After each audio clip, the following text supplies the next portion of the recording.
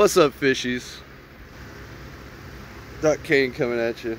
Yeah, I look an absolute mess. Sorry.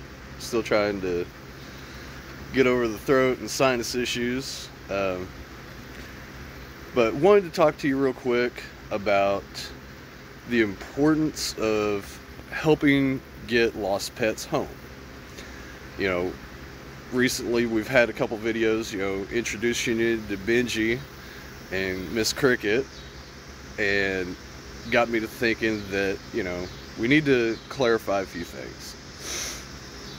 First and foremost, always check, like if you see a pack of dogs running or something like that, try and get a picture of them. If they are a nuisance, they are dangerous, they're trying to attack people or other animals, call your local animal control. Some situations you may have to just call the police department to be able to get to animal control to have them come take care of the situation. But check on Facebook for your city's local lost and found pets group or page. Chickasha has one. Actually, I think we have one or two, actually. And because pets do tend to get out, they get bored or see another dog and decide, oh, I want to go play with them, and out they go. And it's important to make sure that a pet gets home, even like after a natural disaster. Pets can get misplaced, even just a very severe thunderstorm. Dogs that are outside can and sometimes do run off. And the thing you got to remember about that is they have a home. I know that, oh, they're so cute, they're so lovable, I'll just give them a home. Well, that's not always the best idea. They could have a home that they actually want to get back to. They may have fun at your house, but they still want to go home. And, that happens a lot. So, it's important to try and locate the dog's home.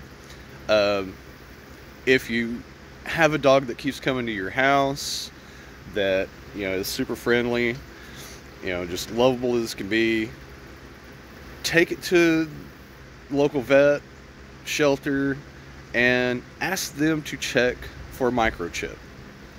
Because it's getting to be a really big thing about microchipping your pets, and it is something that definitely needs to be done. Benji is microchipped. So should something ever happen and he get away, he can be located and brought home. And that's another important issue to think about, is microchipping your pets so that they can come home. And I've done it myself. I'll admit it. I've taken a dog in and been like, oh, this is your new home, bud. And had them for years, But you can't always do that, and you really shouldn't. You should try and locate their home first, because, there may be, say, a special needs child, and that pet is what keeps them calm.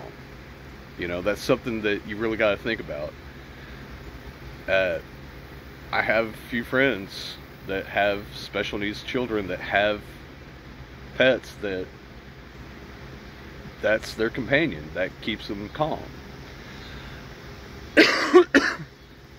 And that's what you got to think about. It's not just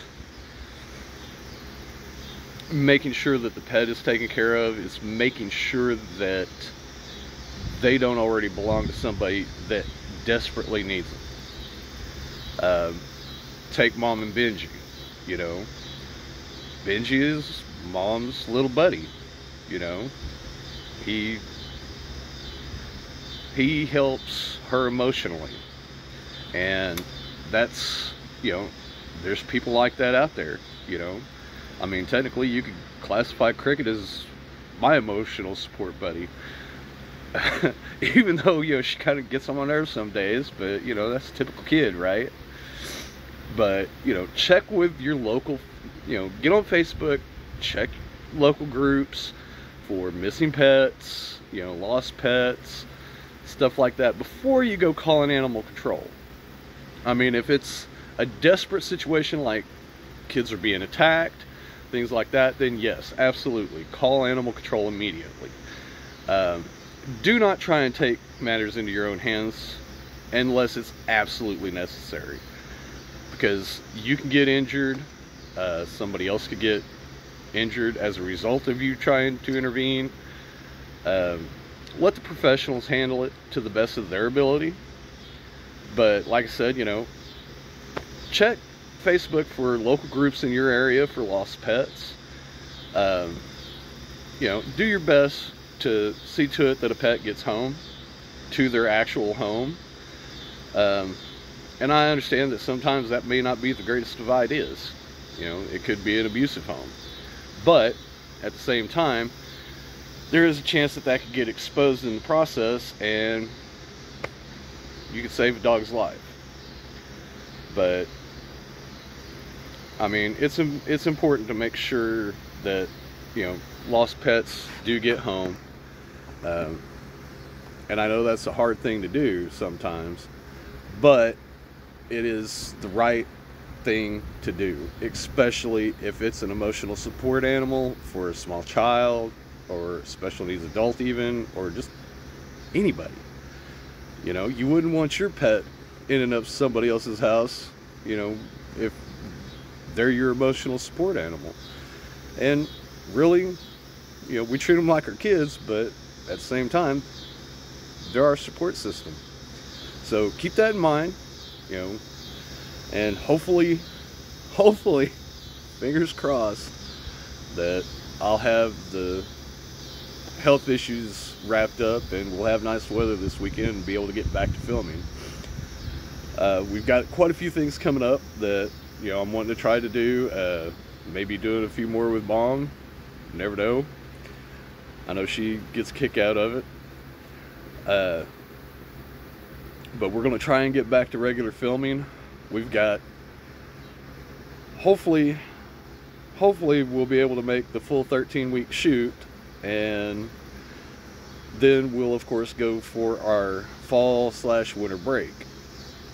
And hopefully this time it won't be as long as the last one, because I don't foresee problems like that again. So until next time, from myself and Miss Cricket,